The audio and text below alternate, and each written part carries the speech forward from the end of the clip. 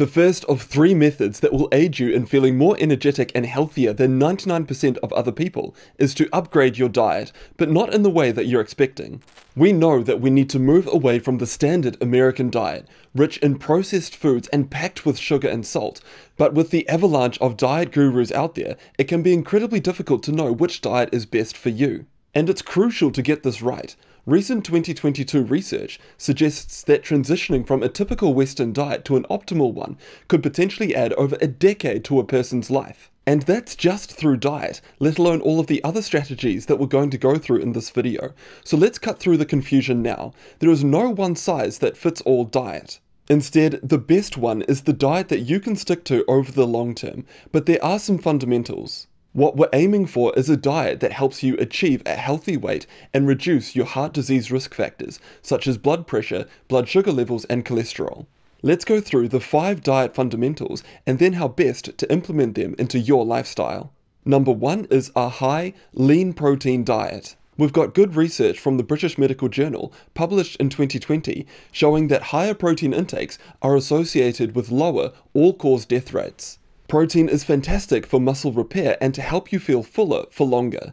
And a lot of research has been performed looking at the optimal protein intake for muscle building, and it appears that the magic number that we want is 1.6 grams of protein intake per kilogram of lean body weight per day. That level seems to maximize the benefits from exercise, according to a 2018 meta-analysis. And just to finish up the protein section, it used to be thought that protein timing was crucial for muscle repair, but from the research we have today, timing doesn't appear to be that important. What's crucial is the total protein intake over a 24-hour period. The second diet fundamental is good fiber intake from whole vegetables and fruits. But there is a caveat to this. For people that have irritable bowel syndrome or other autoimmune diseases, this might not be the best strategy for them, but for otherwise healthy individuals, a high fiber intake is fantastic. Fiber helps you feel fuller for longer and reduce your overall appetite. We also know from a Cochrane review that fiber intake helps to reduce blood cholesterol levels as well as blood pressure. The third fundamental is to replace saturated fats with unsaturated fats, such as avocados, nuts, seeds, extra virgin olive oil, and salmon. Quoting from Cochrane again, when saturated fats are replaced with unsaturated fats, it reduces cardiovascular disease by 17%. Number 4 is an obvious one. We want to reduce sugar. Now sometimes online people get confused about sugar and fruit. So fruit is fantastic for us. It's very high in fiber, and from the research that we've got today, fruit intake appears to reduce heart disease. Instead, what I'm talking about here is added sugar, for example fizzy drinks or other packaged foods. And if you want to include whole grains in your diet like I do, make sure that they are actually whole grains. For example, oats are often refined and mixed with sugar. You need to read the labels closely, and on that point, the 5th diet fundamental is to reduce salt intake. As sodium intake goes up, so too does our blood pressure, not what we want. Approximately 80% of the sodium intake in the United States comes from restaurant and packaged food, so again, we need to be careful about the labels. When you make an active decision to lower your salt intake, your food may taste a bit bland for 4 to 6 weeks, but your taste buds can readjust and your flavor comes back. But it's easy for me to sit here and mention these diet fundamentals. What's crucial is how we implement these diet fundamentals into our lifestyle, and the trick is to start with small changes that you can stick to over the long term. For example, if you're eating white bread, switch to whole grain bread. Are you drinking Coke? Well, if so, switch to the sugar substitute option such as Diet Coke. We know from multiple studies that switching to salt substitute options can help reduce body fat percentages and weight. Most people, if they make too many changes at once, they'll stick to that new diet for 1 or 2 weeks, but then they'll crash and burn. Again, what matters is that we make long-term changes, changes that we can stick to. And if it's an option for you, I highly recommend that you work with a dietitian to implement these 5 diet fundamentals. And before we move on to the second method for feeling more energetic and healthier than 99% of other people, if you are struggling with your weight, despite sticking to these 5 diet fundamentals, there are medical options that you can consider. For example, the class of medications called GLP-1. I've been prescribing this class of medications to patients that I see in the clinic who are struggling with their weight, again despite a great diet and regular exercise, and it's been game-changing for them. But when discussing this option with my patients, I always let them know that any weight loss strategy will result in muscle loss as well. So we need to try and do everything we can to preserve our muscle as we're losing weight. And the best ways to do that are a high protein intake and exercise, which is the second method to help you feel healthier than 99% of other people. But we're going to go through this again, not in the way that you expect. I don't need to tell you the benefits of exercise, you'll already know this, but most people who speak about exercise online massively overcomplicate it. Instead, let's dial it back. We know we want a mixture of resistance exercise and cardiovascular exercise. But our lives are incredibly busy, so me telling you that you need to exercise for an hour or two a day probably isn't going to be that helpful to you.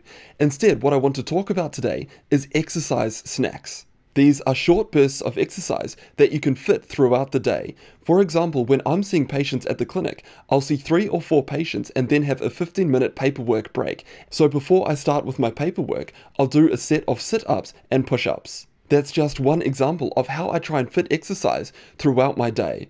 And in the pinned comment, I'll link to the exercise section of Roadmap. There I talk a lot more about exercise snacks, and I think it's critical that virtually everyone try and implement this strategy. The third method, before we go into a couple of bonus extras at the end of the video, is sleep.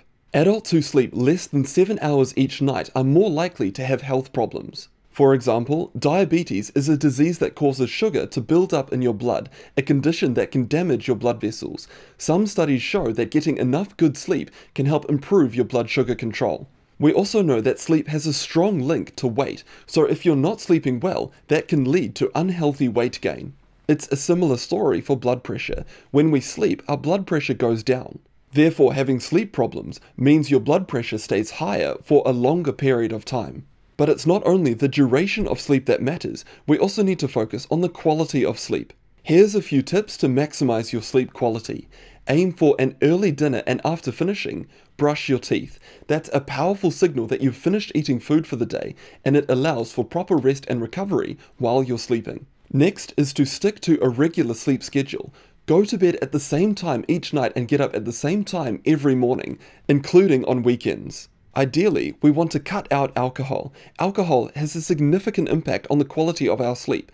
So even though we're asleep, the quality of sleep is significantly impacted, and you'll wake up not feeling nearly as rested as what you would be if you didn't have alcohol in your body.